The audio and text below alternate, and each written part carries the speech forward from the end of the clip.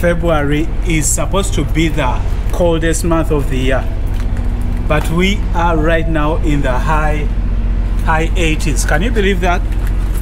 I'm loving it. I'm loving it so much. I'm like, oh my god, if the summers were like this, if they turn out to be like this, those would be really nice, because after being in the cold, it's like, this is so cool.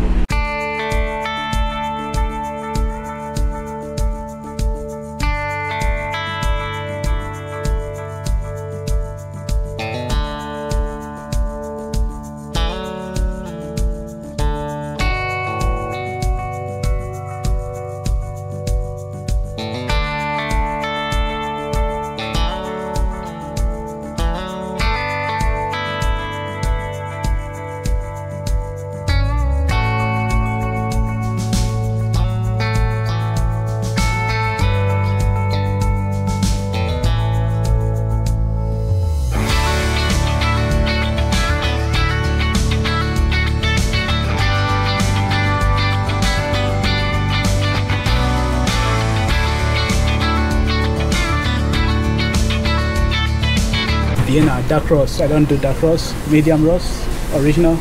Sounds good. Medium roast, Colombia. I'm glad I stopped by to do my side mirrors. I really needed them clean. But the real reason I stopped by was for coffee.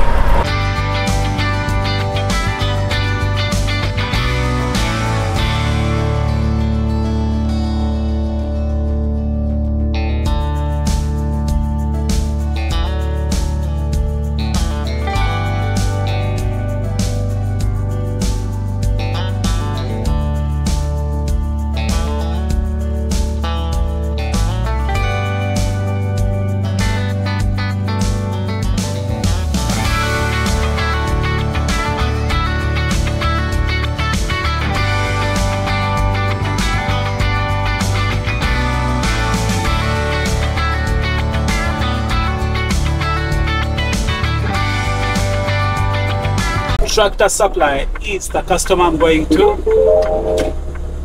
but that's not the entrance.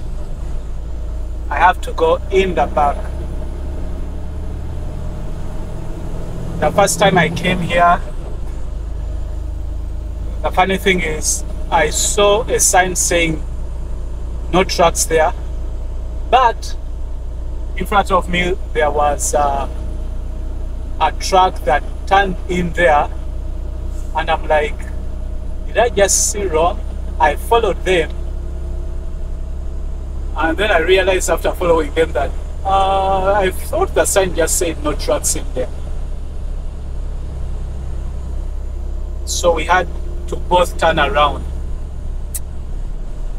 and that made me realize you can never just follow people. You can't assume they know what they are doing. Because I thought, oh, it's my first time here, probably this guy knows what he's doing. Maybe I misunderstood the sign. It turns out he hadn't, I think, read the sign. He probably didn't know what he was doing. Luckily enough, it's a big space, and I think that's what kind of like confuses, because it's a very big space. It looks like it's a truck entrance. You kind of just assume if you are not reading the signs. Just in front of us is Amazon. We also do bring loads there. And then just next to where I'm going, there is a Walmart, but I've never come to this particular Walmart, so I'm not sure if we do bring loads there or not, because I've never come there.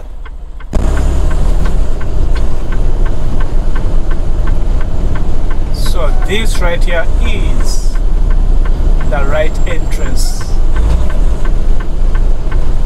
So if any of you ever comes to Tractor Supply in Waco, just know that when you get off the freeway, that big entrance is not the entrance. You have to come on the back side.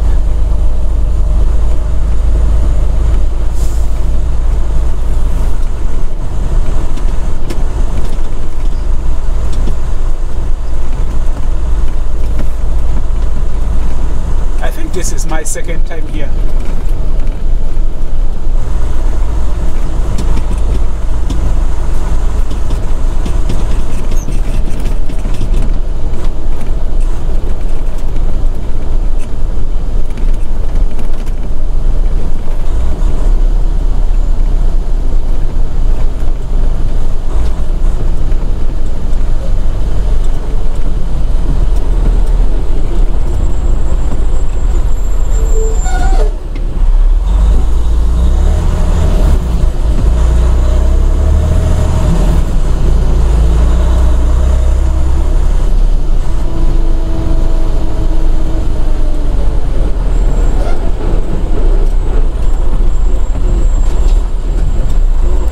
This morning, I read a story about a father and a son. I think the son's name was Sean. So they were, I think they were going somewhere. I don't remember, was it a game or they were doing something, but they stopped by a gas station. And then the dad went inside the gas station, I think. I think they went with the son inside the gas station. But then the dad gave the son by the way was 11 years old. Or let me say is 11 years old. So he gave him the keys and told him to go back to the car. I think maybe to wait for him or something like that. So while the boy walked back to the car, the dad was watching it. And I think he stopped by and talked to somebody that was in a wheelchair. Like there was a black guy in a wheelchair. And so the son stopped by and talked to him for a few minutes and then went in the car. And then I think after a few minutes, the son walks back to where the guy was and talks to him again. So the dad, the first time the dad saw the guy, I mean the son talking to the guy, he assumed that the guy was trying to ask his son for money. And so he was kind of not happy with the guy saying, I don't remember, by the way, I need to double check where. Give me a moment. I remember like, okay, yeah. So when the dad saw the son talking to the guy, he was thinking, this guy is trying to take advantage of my son. He's asking him for money. Because he thought the guy was homeless.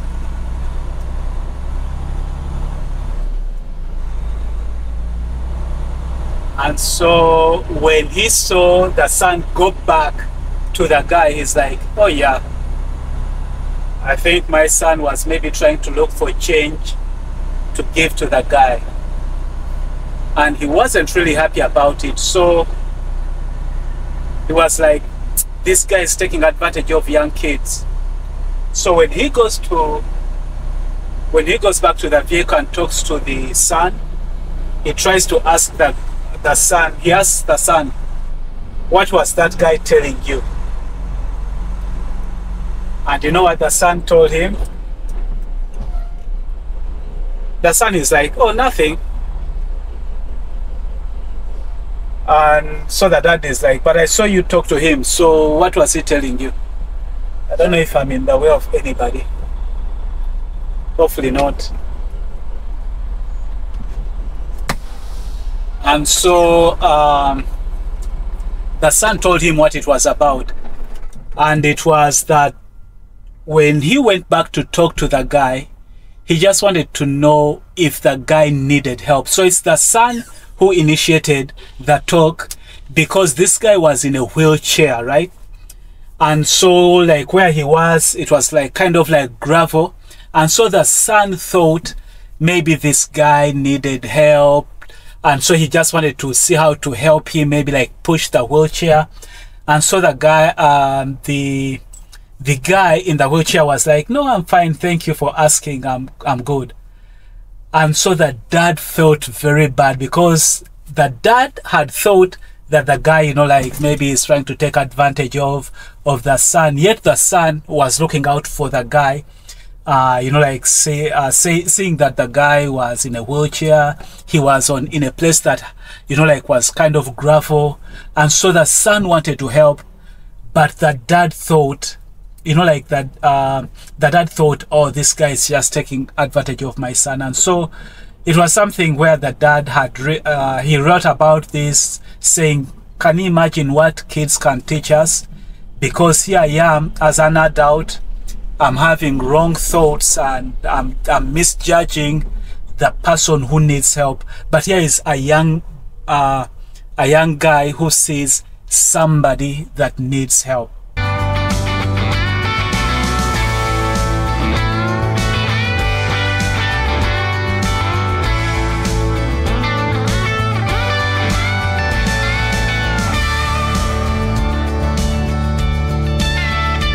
So the reason I shared that story with you is because when I was coming in, the gentleman that checked me in at the gate, the security guard, I gave him my license, right?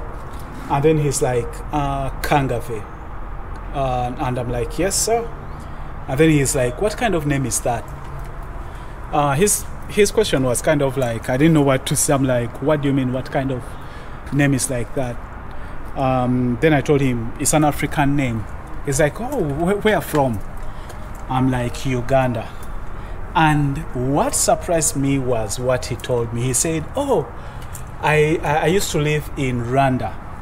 He's not the kind of person I would have expected to have, like judging him. Again, it goes back to that story of how we judge people by their outside appearance, and we, you know, like we make conclusions, or we judge people just by their appearance. He's not the kind of gentleman I would have thought has traveled, and I don't say that in a demeaning way, but I rarely come across people that have traveled outside the United States. Most people, they just haven't traveled outside the United States. It takes somebody who really enjoys travel, or somebody who has a desire to go somewhere, or missions. Most people here haven't really experienced anything outside the United States. So I was kind of surprised by, and I just, you know, like remembered that story. I'm like, the way we judge people, he's not the gentleman that I would have expected to have traveled outside the United States, but he did.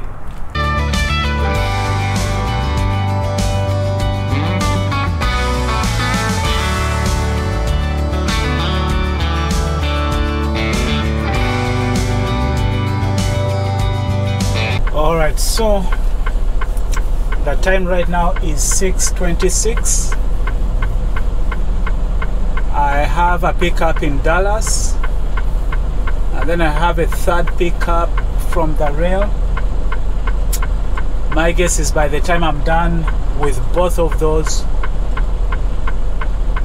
it will be time for me to turn in my truck for my sleep sitter. So looks like I will catch you in the next one. Stay blessed.